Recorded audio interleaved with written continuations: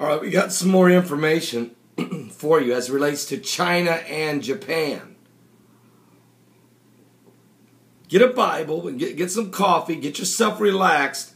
This is the 21st of September, 2012, 4 days away for what could be the 6th time that a mega quake hits the world on the 188-day cycle. We're watching that close as well. Hong Kong is reporting dispute between China and Japan over a desolate jumble of rocky islands in the East China Sea has taken a familiar turn, with Beijing deploying a fleet of military patrol ships while similar Japanese vessels steam out to the waters in response. As in earlier disputes over rocks and small islands in the South China Sea, Beijing is relying on these vessels rather than more menacing warships to assert its sovereignty over the disputed islands. While both sides, the presence of a lightly armed warships reduces the risk of conflict, but everybody gets to save face. Here's the difference, though. Japan bought these 3 islands from a private owner, yet China says they own them. And so protesting went on this past week in China against Japanese embassies. And we're talking 80,000.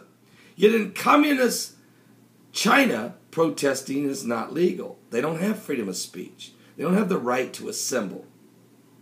But the Chinese government allowed the people to protest because it was okay to protest against the Japanese as long as they weren't protesting against them.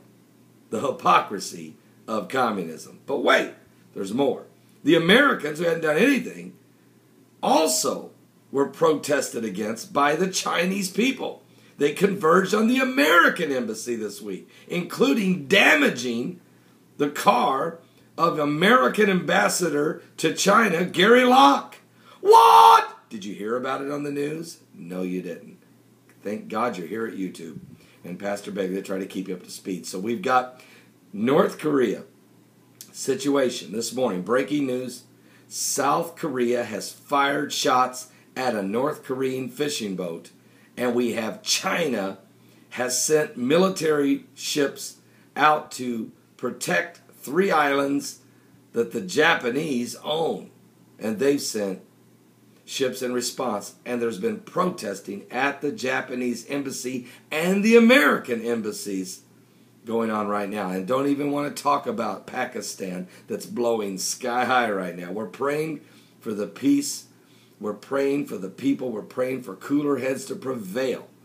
But folks, this thing is getting ugly out there. And I do have more information about the North Korea-South Korea situation. North Korea naval ships were involved in Friday's incident that took place, which was a different incident. There was an incursion by North Korean military and fishing boats. So today, North Korea did send some ships out there into the tense Western Sea boundaries that the North has long refused to recognize belongs to the South. Right now is in the height of the crab fishing season. There's a lot of boats out there. And the North Koreans' fishing boats got into South Korean waters. And South Korea didn't hesitate to fire warning shots at the North Korean fishing boats. Now, there's been some conflicts in the past. And back in 1999, several dozen were killed. So pray for the North Korea-South Korea tension. Pray for the China-Japan tension, and pray for radical Islam's reaction to America over their freedom of speech in a 13-minute video on YouTube. You leave YouTube alone. The question is, why is radical Islamists reacting the way they are?